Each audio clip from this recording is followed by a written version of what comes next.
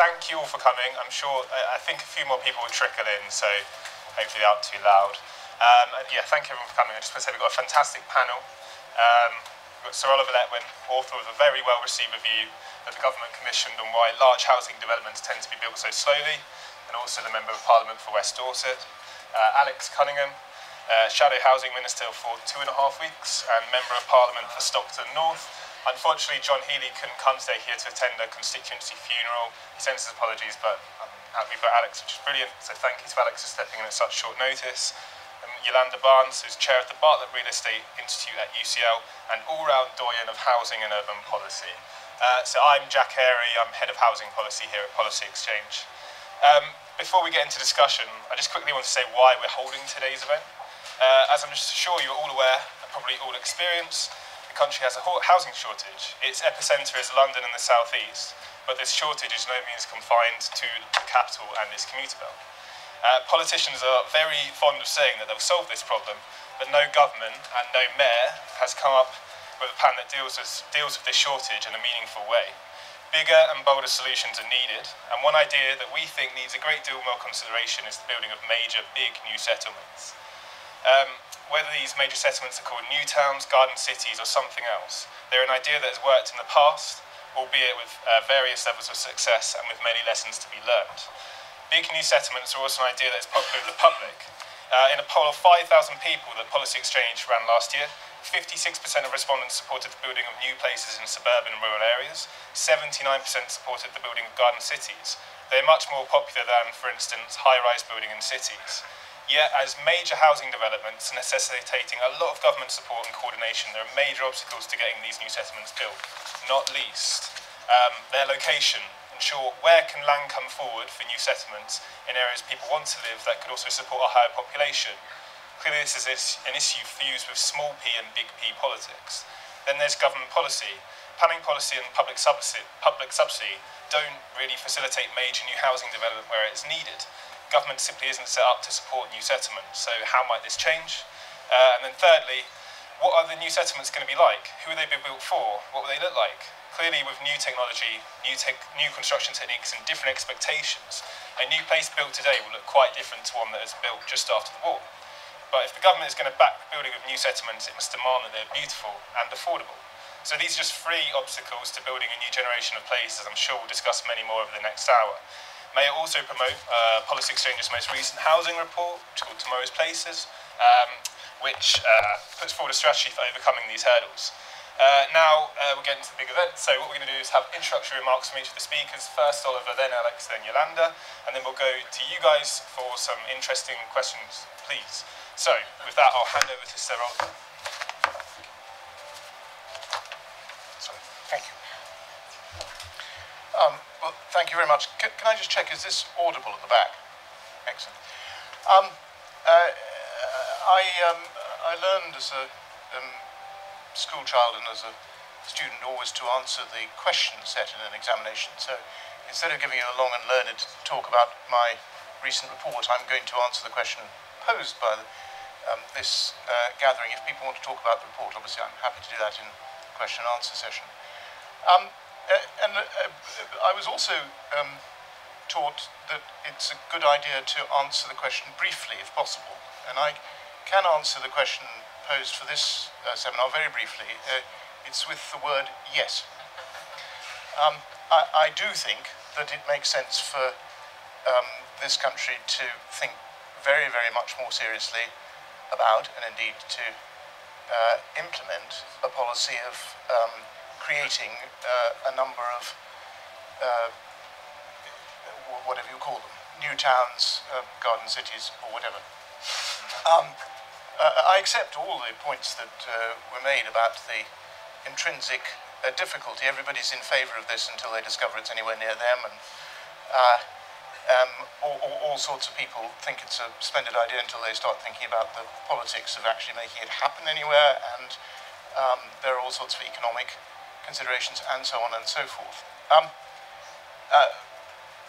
But I think actually we are very likely not to achieve as good a solution to the housing challenges that we face as we could do if we were to embark on a few substantial new places, the building of substantial new places. I do think that in order to do that, we have to follow a route which is very, very different from the route that has been followed in constructing so-called large, in many cases much smaller, sites in the UK over the past 20 or 30 years, and that is relevant to my report.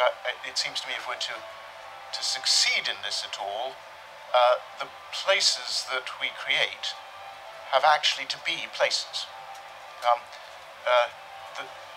The phrase place making is one that I've heard endlessly wandering around housing construction sites in our country, and the phrase is used without meaning because the product is all too often the opposite of a place. It's of extremely clearly serried ranks of undifferentiated objects and doesn't feel like a place at all. The next thing I want to say is that part of the answer to that, the sort of easy part of the answer, is what I described in my report, and we have in this room some distinguished exponents of some aspects of that. My colleague Richard Bacon, for example, on shared ownership. Part of the answer is not to have a sort of monoglot development, but to differentiate widely between all sorts of different tenures and types of houses, self-build, custom-build, shared ownership, affordable, rented, social rented housing, open market sale housing, large housing, small housing, and so on. That's very, very important because you're not going to create a new entity, a large new entity that feels at all like a place if you try to start with a view that it's got to be of a particular kind. Neither will you be able to sell or rent or whatever it is, the single monoglot item that you're trying to create, nor will anyone want to live there by choice. They will only live there by necessity if it's all the same as everything else there. Therefore it'll be slow, cumbersome, awkward, unpleasant. So that's not what I'm recommending. It needs to be variegated. But actually, if we're to succeed in producing new settlements, large new settlements that are real places, we have to do something much more adventurous than just to make them variegated in tenure and type and size and so on. We need to make them be places that people actually want to live. It's a very, very strange phenomenon which I remarked on some years back at a time when I didn't really realize that it would be the final nail in the coffin of my political career. And I mentioned the word beauty in a talk I gave. Since when I've never been able to be taken seriously politically by anybody at all. It's incredibly unfashionable to talk about beauty in our society. You can talk about wealth, you can talk about crime, you can talk about tax, you can talk about death, but you can't really talk about beauty while anybody takes you seriously for some reason which I've never managed to fathom. And what makes this so very, very strange is that actually in our ordinary, sensible, everyday lives, the lives we actually lead as human beings, I suspect that nearly everybody in this room feels as I feel. You wake up in the morning, the kind of day it is, the sights you see, the sunlight through green leaves, the architecture around you, the countryside if you're lucky enough to live in it. These are things of enormous emotional significance in our lives. And incidentally, if you want to turn from things we actually all know which are true to things which have the appearance of truth because they're sort of well documented in highly articulated academic studies, there's a huge pile of sociological evidence that the aesthetic surroundings that people grow up in have an enormous impact, wholly unsurprisingly, on their psychological and emotional development. Somehow or other, it's very unfashionable to think that this actually matters when it comes to building homes. But of course that's where it most matters of all. I mean, it's very, very, very, very important indeed that there should be cathedrals and art galleries and great sculptures and wonderful landscapes. But actually the place we most spend our time in is our homes. And so if we care about aesthetics, it's in the building of our homes and the surroundings of our homes that it most counts to most of us. And if you look at the great examples of either new settlements or great changes in great parts of great cities that have been brought about, if you look at Wren or at Houseman or at Nash or at Lutchens, what you find is a mind that is applied to the question how to make a place be a place that people want to live in. And that has all sorts of components and come in many different varieties. But it certainly does not arise by committee. It does not come about by following a pattern book. And it isn't going to be achieved by groups of economists and accountants and engineers. It actually requires people who care about aesthetics to dominate in the original conception of the place that is produced.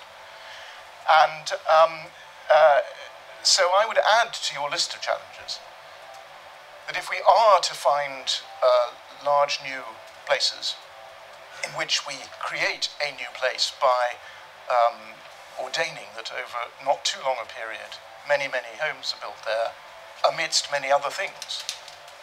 Places for people to be at school and to work and to live in every other way, but also, of course, landscape and setting.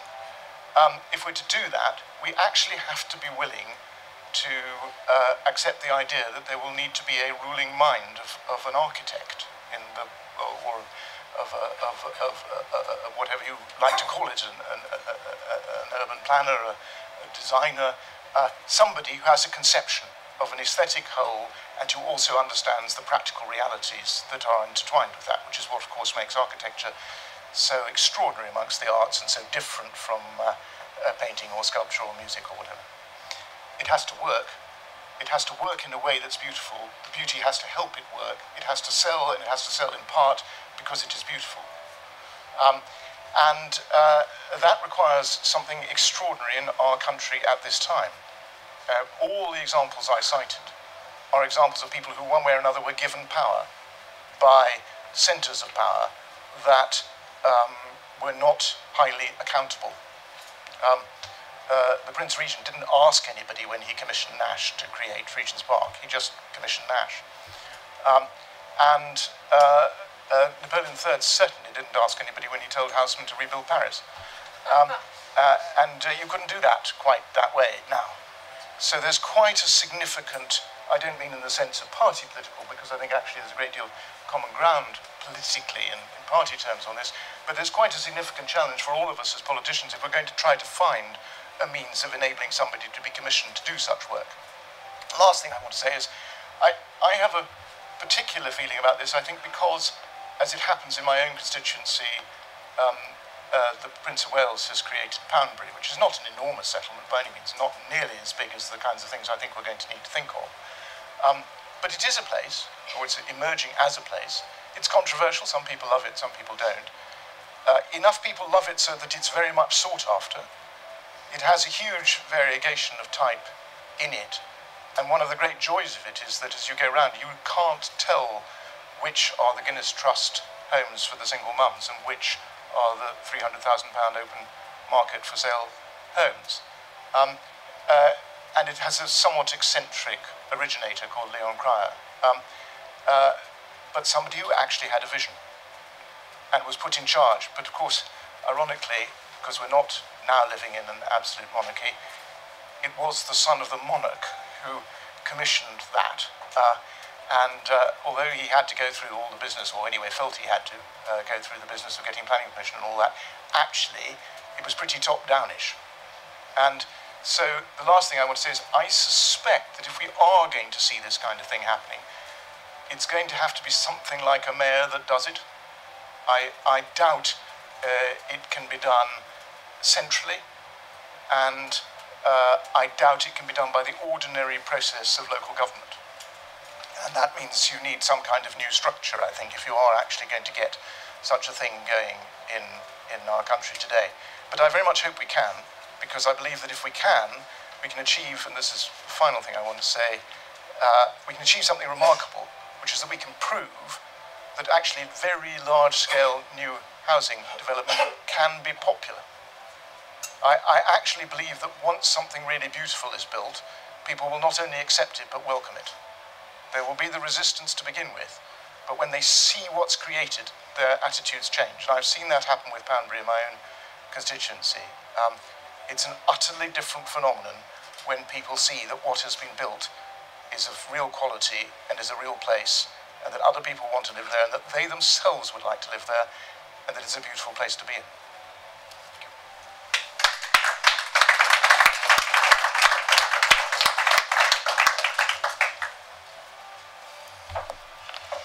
Well, good afternoon, and thank you for having me for what is my first outing since being appointed Shadow Housing Minister. And I bring apologies from John Healy, who is attending a friend's funeral in his constituencies today. I just share with you something that happened within 24 hours of my appointment to my new role. There was a tweet. We all love tweets, don't we? And it was actually a picture of all, well, the headline was, "The last 9 housing ministers who have failed to address the housing crisis." And there's every single one of them in chronological order going backwards. So that really gave me a real lift and thought, well, I know I'm a step off being a housing minister, just being the shadow, but maybe there's something to be achieved in that particular world. So I hope that you're going to be gentle with me as I develop my knowledge on the path to becoming something of a housing expert, but I have a long, long way to go, and therefore very much a prepared script this afternoon. But I'd also say to all of you in the room today that I will need help from all of you to help with my education as I develop thoughts and ideas going forward. Now, today's session is also significant in that I start my outing with myself very much in agreement with a colleague who sits on the government benches. I'm sure that most people outside Westminster don't actually realise how much common cause there is amongst politicians in Parliament. And, you know, I'm pleased that we can have a demonstration of that today. And, you know, I'm always very, very happy to talk about beauty and architecture. And I'm pleased to tell you, Oliver, that Wren actually designed our Stockton Parish Church. And we're very proud of that. Prior to becoming an MP, I was a local councillor. I was the cabinet member for children and young people in Stockton-on-Tees, and I learned very much about the struggles that councils have had under successive governments to do what was needed on housing. The Blair government, well, we set up the Decent Homes programme and we refurbished council houses across the country. But I know, as you do, that much more homes need to be built, more than we've built in a generation. Now, I do confess that my new town knowledge is somewhat limited. I know about Newton Aycliffe in County Durham. It's only 7 miles up the road from me, and it succeeded in delivering housing and supporting infrastructure on a grand scale, as did Cumbernauld through the concrete town, although the concrete town centre there was far from pleasing on the eye, certainly not a thing of beauty, Oliver. I also remember Milton Keynes' concrete cows, 3 adults and 3 calves, albeit created half-size. But you know, there's nothing half-size about the housing crisis in our country today. The need for more homes to be built is indisputable. There's a growing demand, we're already failing to meet it, so we need those radical changes in policy and greater investment in housing if there's going to be sufficient housing to meet future need. But we need sustainable homes, homes for life that people can actually afford to rent or to buy, homes that will be built to the highest standards, and all of us talked about this, and carbon neutral for me, offering householders energy generated in their own homes. The ambition we all share is homes for everyone, not just those in the top percentage of earners, but people from all backgrounds and situations, from professional people to those who have need for specialist accommodation because of their disabilities. So this report on new towns is very much welcome. It shows a scale of ambition that Labour shares, and I think my fellow panellists share it too. But sadly, I don't see that as an ambition that the government does share as well. Now, it was Labour's post-war New Towns programme that's been one of the biggest successes in post-war policy, building 32 new towns, which today are home to over 2.5 million people. We need to emulate that in the 21st century. But we must also remember that mounting task isn't just about building houses. As all of us said, it's about creating homes and communities. Larger scale housing building also needs schools, needs shops, needs leisure and community facilities. And just as was required after the Second World War, it's only possible if we see big actions from government, and we need the public funds to commit to working in partnership with local authorities, housing associations and the private sector if we're to succeed in our ambition. But what have we seen from the government? Well, we've seen the so-called Garden City at Ebbsfleet in Kent, which has been the subject of 36 separate announcements by ministers since 2010. But just 1,464 homes have been built there. That equates to 40 homes per press release or government announcement.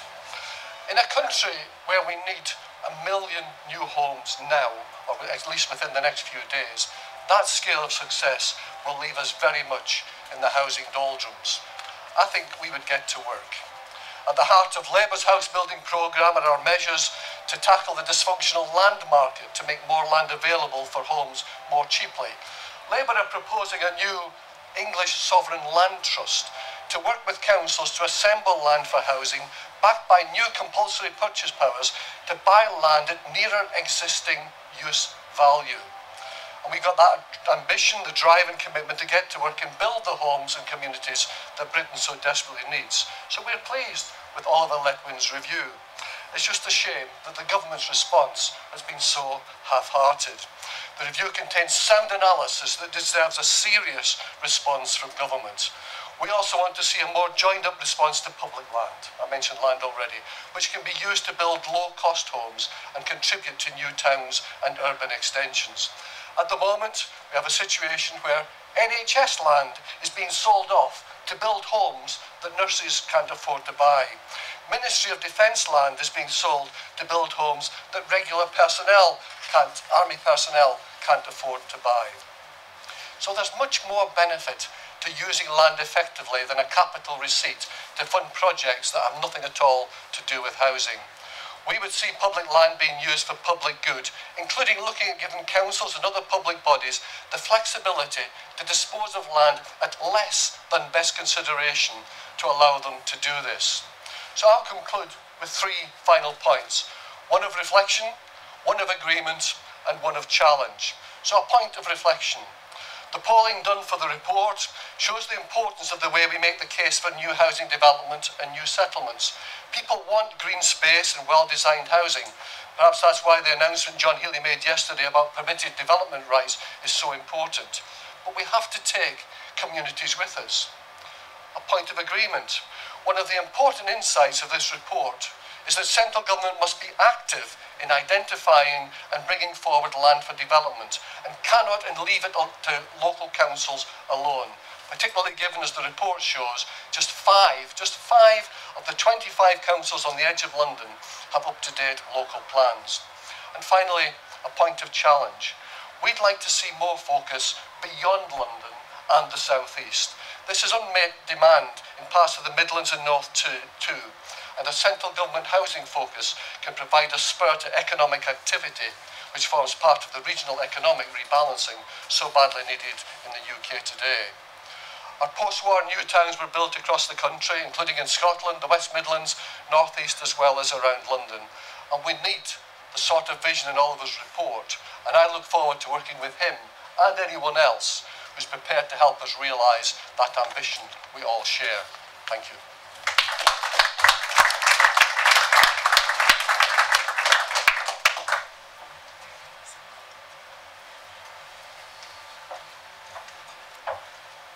Good afternoon. Isn't it wonderful to hear such consensus break out?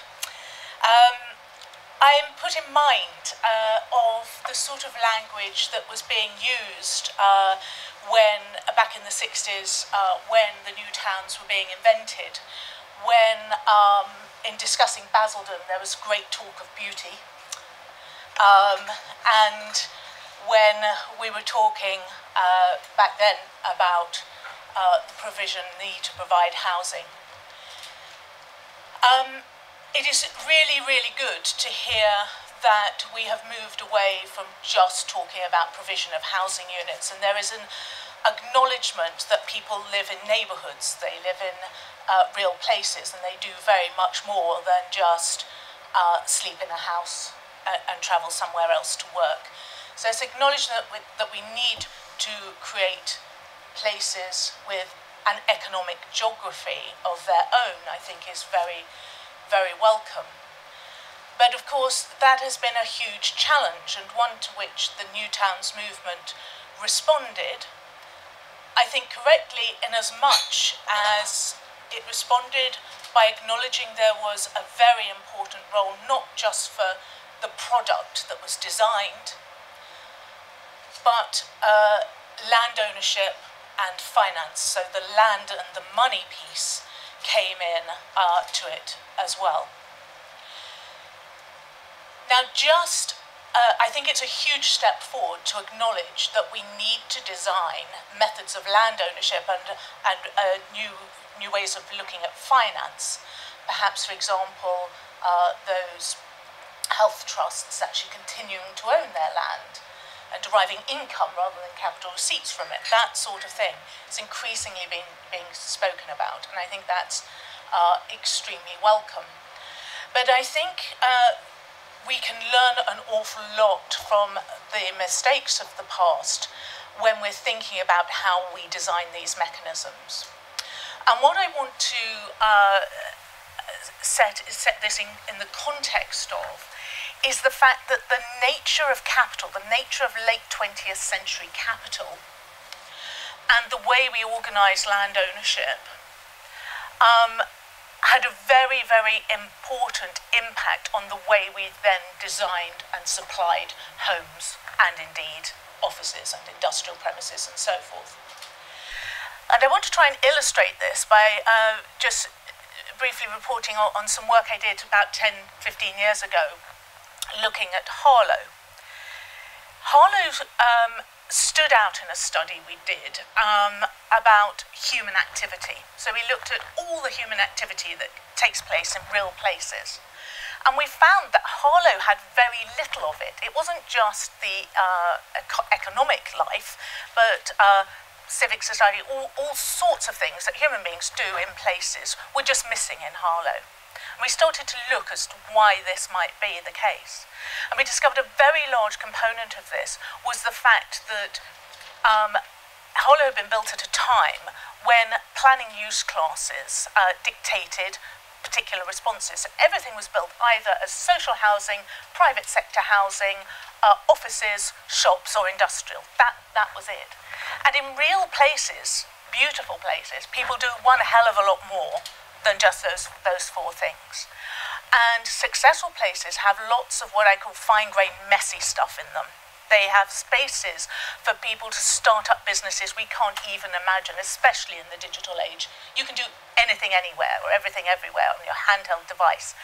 What you can't do on your handheld device is have a face-to-face serendipitous meeting with somebody in a street. That's what places are for. That's what real urbanism is. That's what towns are.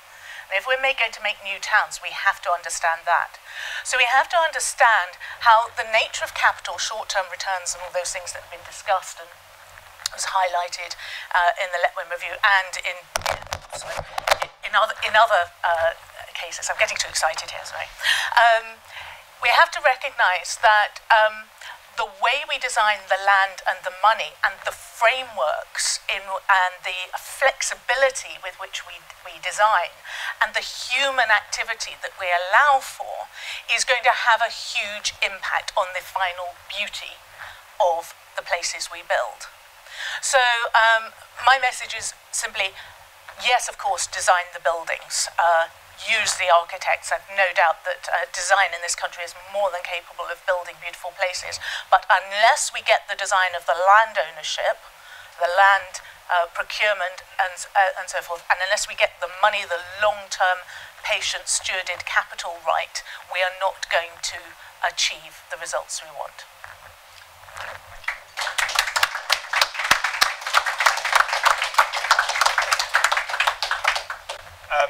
Can you hear me? We just switch. Can you hear me at the back? Great. Thank you. They were all really interesting contributions, especially the agreement on these new towns need to be beautiful. So I want to go to the audience. I mean, we have half an hour for questions, which is brilliant. So if anyone has a question, can they raise their hand? Okay. Right, I will pick two at a time. And please, you have to state your name and your organisation, and you have 15 seconds to say your question, not your statement. So, gentleman just here, and then gentleman with the pen holding afterwards. Thank you. Geoffrey Lee, now well, to my surprise, 50th year of writing about these areas as a journalist. Oliver, fascinating stuff. Been very, very encouraging and fascinating stuff this morning from everyone. But Oliver, could I ask you a bit more specific? You spoke about a few substantial settlements. I mean, you give us some idea of what kind of numbers you're thinking of in size and numbers itself. And of course, the big question: where are we talking? All over the country, concentrating a particular part, Greenbelt, outside Greenbelt. This is where the devil will be in the detail, I guess. Just let this gentleman. Daniel Scharf, PFT Planning. The other challenge for you is carbon. So your neighbour, the RICS, produced whole life carbon assessment for the built environment. 50% of carbon is embodied or embedded at practical completion. It's before it lived in. So how are we going to build new settlements which are even more carbon intensive due to the infrastructure, due to the churches, due to the schools? We've got to use what we've got, at least during the climate emergency. It'd be nice for Policy Exchange to declare a climate emergency at the beginning of all meetings, actually, because then you've listened to Greta Thunberg.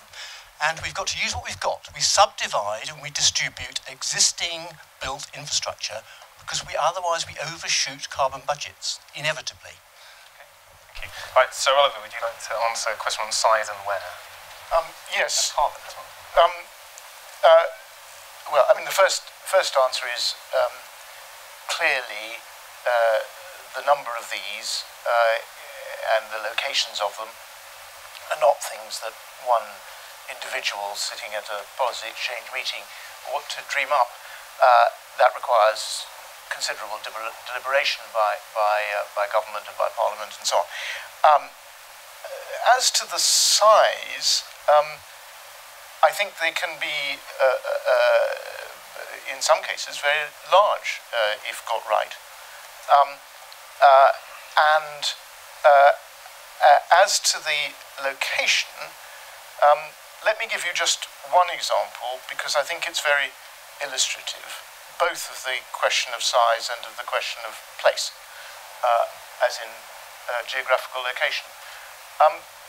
As part of my report, I went to Greenwich and saw the development that's going on there, which is actually, in our joint terms, pretty progressive because of the way it's structured and the very profound role of the housing association that's involved, and also 2 levels of local government, and the way that, and I very much agree with the points about the land value capture, and so the way that the land value has been captured. So in many ways, it's a very good example. And when I was there, I stood on a deck, a sort of platform that's been created there, and I looked out and upriver, if I mean upriver, towards, I think I do mean upriver, towards central London. And so various things came in upon me as I stood there. One is, I wasn't very far at all from Battersea or Westminster, where I've lost track of exactly what the value per square foot is of something built on the Thames in Battersea, but it's enormous. And there I was, really not very far away at all, a stone's throw away, really, and the value's much, much lower. And between the two, vast areas of post-industrial landscape, dominated by towering national grid pylons, utterly outdated, huge factories, alas, no longer producing anything, but too expensive to demolish.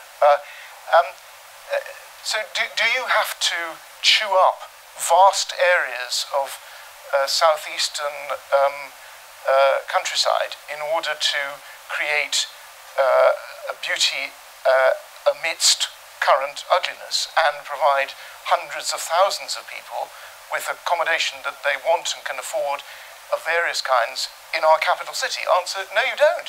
You just require to seize the opportunity. Of course, that's not a complete answer to your question by any means, but I think it does indicate the scope for what we're talking about. And of course, there's 1,000 practical difficulties involved in getting there, but it's not insurmountable. The underlying economics, once you've captured the land value, are perfectly doable, and the demand is almost illimitable. Alex, the politics of Greenbelt are slightly different for Labour than for Conservative in the sense that Labour has less votes in the Greenbelt than the Conservatives. So I was wondering what was your position on building a new town in the Greenbelt? Well, that's a very interesting question for me, but I mean, first and foremost, I think we tend to think of what's happening in London, never mind the Greenbelt, and all of us already talked about it. The Mayor of London has actually identified sufficient land for 650,000 homes without breaking into the Greenbelt, and that goes a long, long way to meeting the provision that's necessary in this part of the country. As far as the Greenbelt itself is concerned, our attitude is that there may be ways in which they can alter boundaries in order to expand in particular areas, but I think the most important thing for me is that we need to be able to take communities with us, and although that's a very easy thing to say and a very, very difficult thing to achieve, and so how are we actually going to work with communities to help them buy into the vision of how we actually solve the housing crisis? I'm not sure that this vast swathes of green land, as Oliver says, need to be used. We need to look very closely at brownfield sites as well. In my own constituency, I don't know, it's a small number, but there was a joinery site, and the land wasn't very clean, but they've cleaned it up and they're building 700 homes in a small town in the northeast of England. 700 homes, and those pieces of land are replicated throughout every town and city across the nation, and I think we need to look very, very closely at that without getting too worried about breaking into Greenbelt. I think one type of brownfield site that we should think a bit more actively about, and I'm saying this because I can see a few former and current employees of Shelter here, is golf courses, which we have plenty of in outer London, and a lot of them are owned by local authorities, and the garden's already there. It could be quite a unique development opportunity. Well, speaking as a Scot, Jack, I mean, in the home of golf, I mean, I won't have anything that's going to compromise the golf courses, but if it can create those beautiful spaces, for the community built around them, I'm all for it. Yolande. I suppose just on that question, I would say that I've observed, certainly in London, that the growth of London is not limited by a green belt so much as what I call a blue collar, a degentrifying suburban landscape that really does need some retrofitting, if only to meet some better green credentials, but certainly with an opportunity. And I see my old colleague there who did a piece of work, Susan in the audience there, who did a piece of work to show that actually there's space for over 1 million homes by densifying around transport nodes in the suburbs. It's really, really challenging because you have to address the financial challenges and the land ownership challenges of an owner-occupied sort of segmented land ownership. But that is the kind of radical sort of solution I think we do need to be looking at, and why we have to pay so much attention to that land and money component of the question. What I want to do is address that sort of almost both questions just been asked together. I think the embedded carbon argument is a really, really important one because, and this was brought home to me a few weeks ago talking to a Chinese delegation we were hosting at UCL, where their huge concern is how on earth they retrofit glass and steel late 20th century urban environments to suit the 21st century, which actually means retrofitting a much finer grained sort of urban fabric. And there's a recognition there that actually urbanism, towns and cities are in and of themselves a much greener proposition because they're capable of adaptation. And one of the saddest things about all the building we've done over the last sort of half century or so is that it is we're increasingly now talking about obsolescence. It's not capable of being adequately repurposed. So even offices aren't very good at being repurposed in many cases to residential. And the sort of built form we need is one that has survived the test of centuries. Streetscape with flexible, simple buildings that are capable of being adapted, because nobody can predict what on earth we're going to need to do in them in future. What we do know is that we'll probably be doing something quite different with them in 50 years to what we're doing now. So that simplicity and flexibility is really, really key, and you know, the walkable urbanism is inherently greener than anything that's single use and relies on car ownership and usage. So we really do have to be thinking very much more holistically about the green agenda. The solution is not green technology so much as green places. Brilliant. Okay, I'm going to get a couple more questions in the middle of the audience, mainly at the front. Okay, so this person sitting in the aisle there, further that way. Yes. And then the lady on the side there. Hi there, my name's Rebecca Wakefield. I work for a company called PLMR. I think it's very interesting that the Greenbelt has become such a sacrosanct word, and I think it's very easy to forget that not all Greenbelt is sort of beautiful, lush, rolling countryside. We have sort of great swathes of very inaccessible sort of scrubland that even though it isn't beautiful countryside, local authorities and predominantly sort of NIMBY communities are never going to get behind the idea of a new town sort of right next to them. Do you think or agree that potentially if local authorities were able to release this Greenbelt land back into sort of circulation, that we could sort of increase house building without this sort of Greenbelt tarnish idea? And then the lady sitting there. Thanks. I'm Christine Quigley from Newington Communications, and I wanted to ask the panel for your thoughts on what the balance should be between private developers and council and housing association development in delivering new towns. Okay, two very good questions. I'll go to Oliver first, if that's right.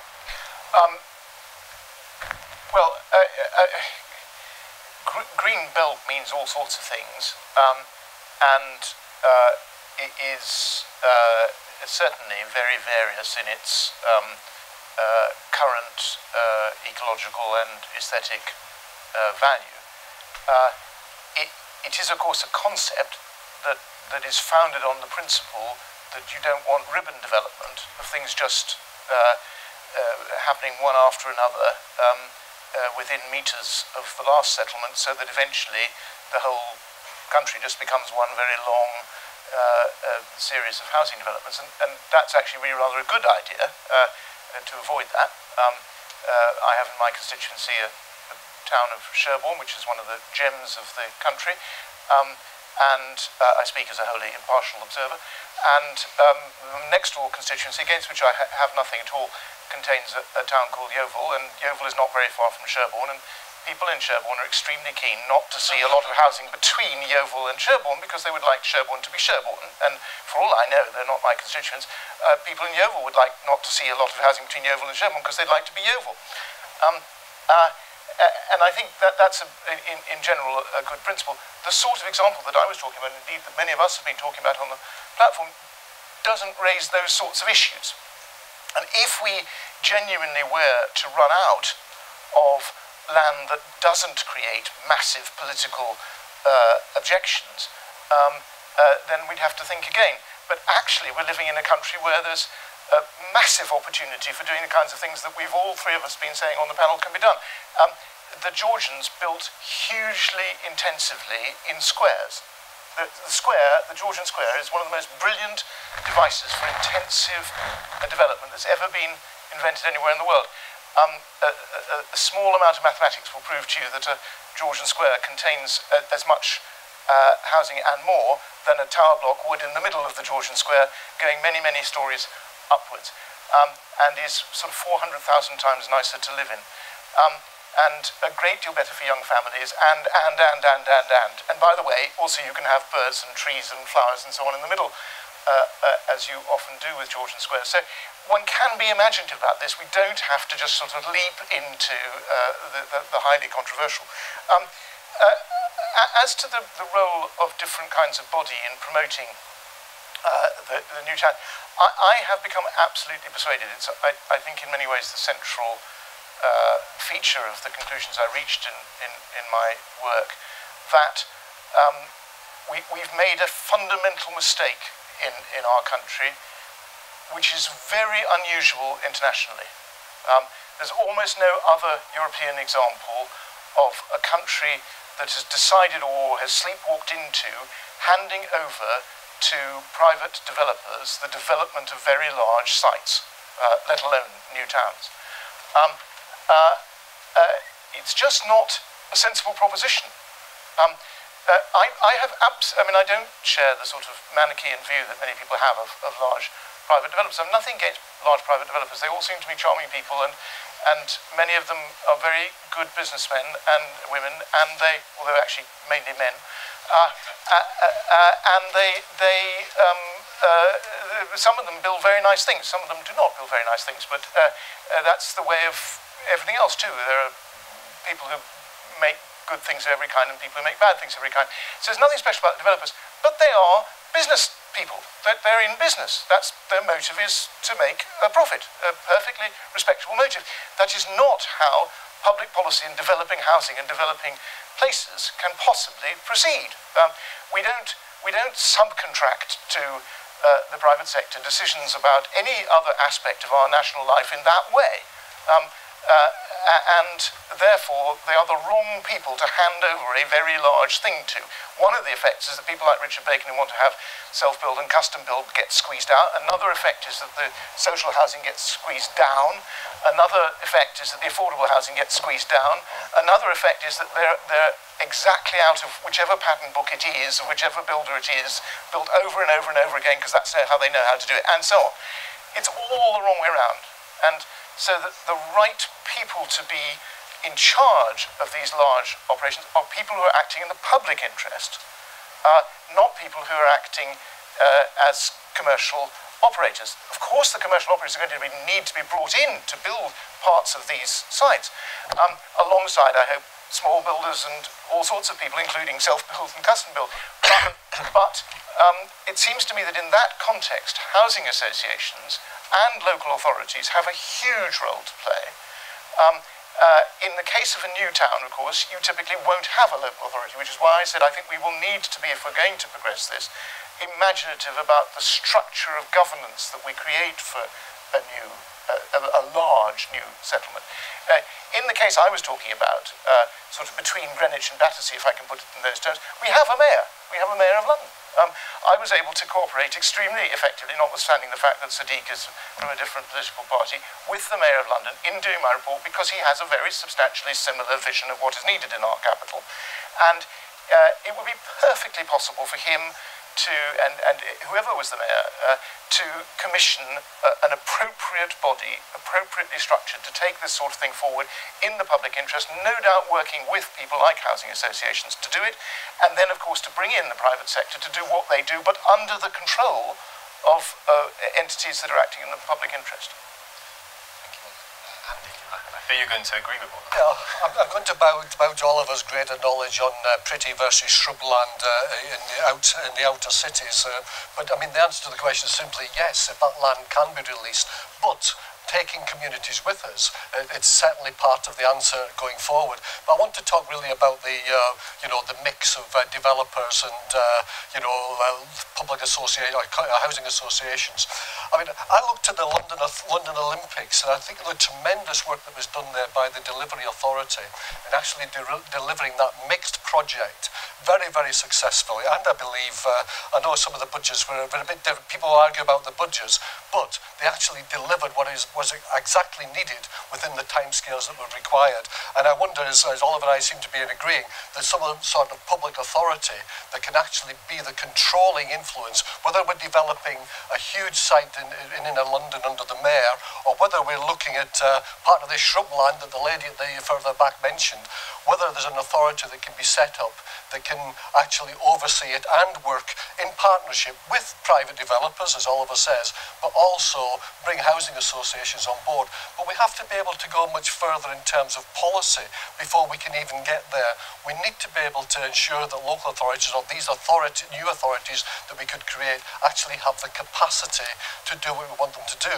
Well, I want to see local authorities build more council houses, and our idea is that we will rebuild the capacity in local authorities in order to allow them to do that, so that when we can make the monies available, they can crack on. We also want local authorities to be able to borrow. Similarly, housing associations, and I understand that housing associations only use a very small fraction of their actual borrowing capability against some of it. I'm seeing some shake heads, so I will bow to greater knowledge, but my understanding is that they're not all, I know the one in my area isn't, they're not actually exploiting fully their borrowing power. So there are all manner of ways to bring money into the pot, but ultimately we actually need somebody who, as Oliver says, is going to control it and actually make it happen.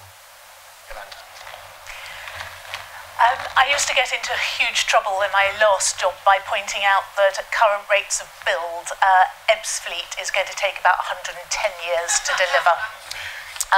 So clearly just designing and planning units, whether they're on Greenbelt or Brownfield, it's almost immaterial unless we find new ways of delivering at speed, and delivering far more than just housing, house builder housing units, or indeed just the sort of social housing that's been delivered.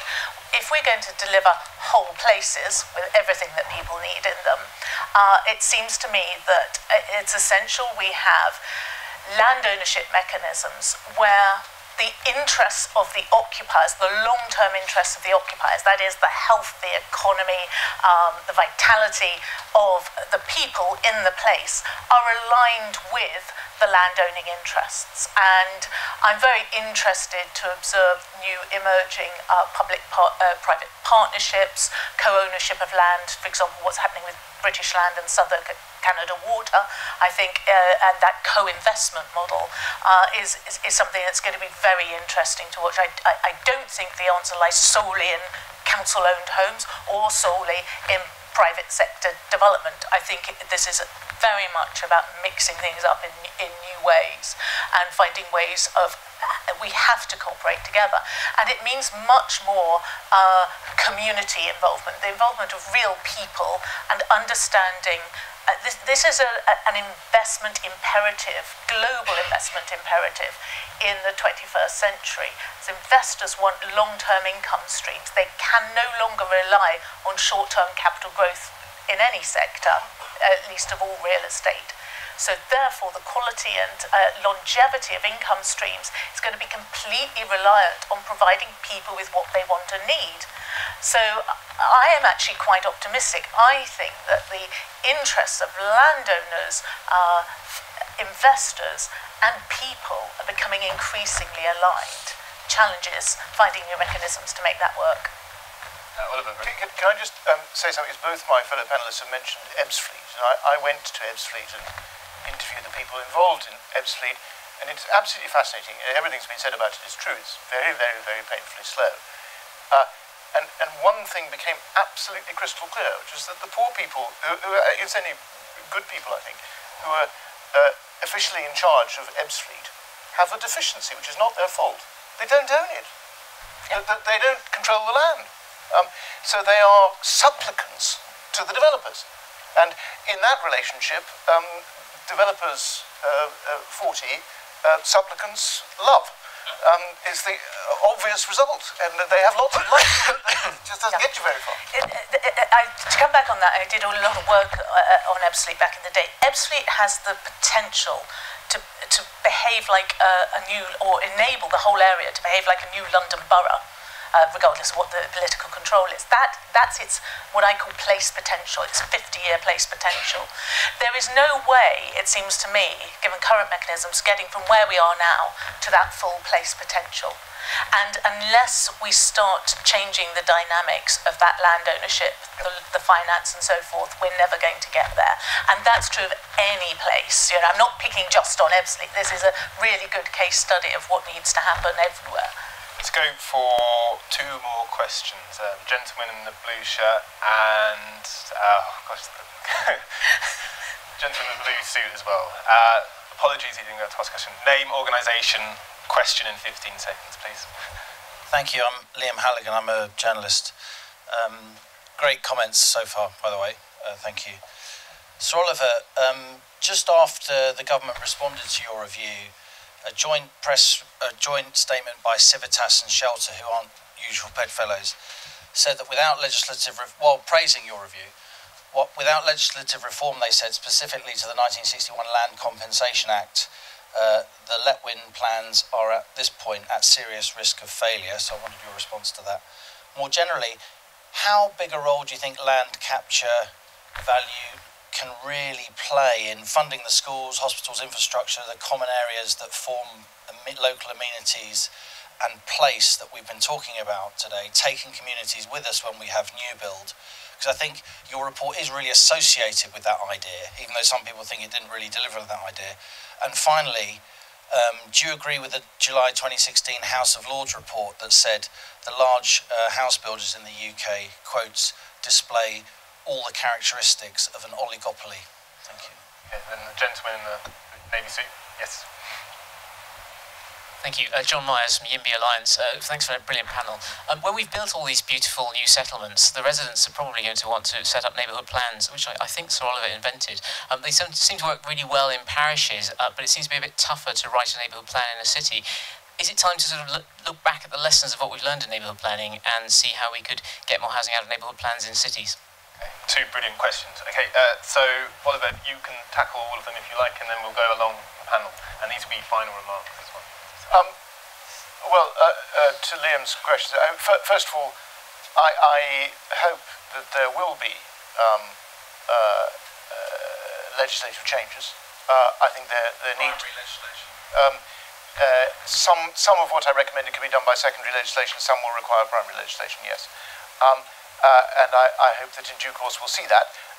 What the government has so far done is to announce that it's going to make changes to planning guidance, which is fine, but doesn't get you nearly all the way, very far from. I've had an interesting and continuing dialogue with Shelter and others about the precise character of the legislative changes required to get what is our joint aim, which is land value capture. And that can go on being discussed, but some legislative change we will certainly need.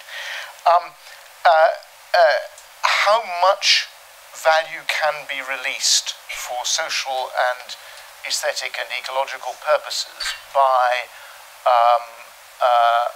capturing land value, of course, is site dependent.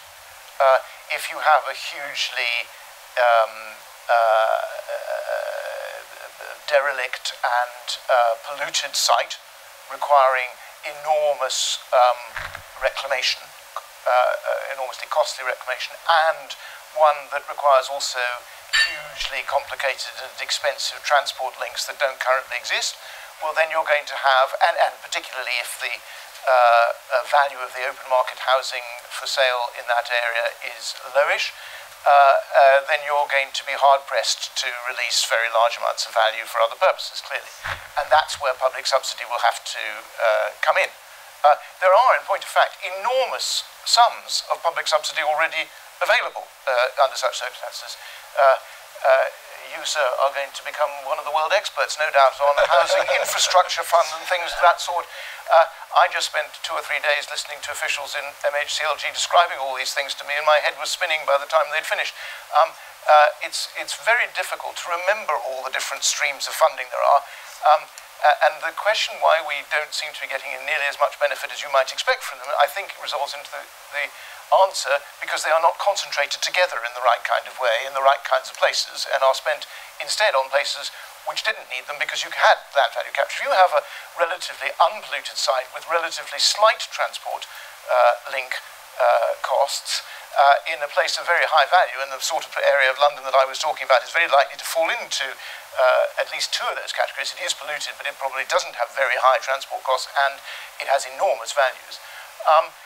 Then you can liberate in phenomenal amounts of money from land value capture. You then subsidise publicly the reclamation, and bingo.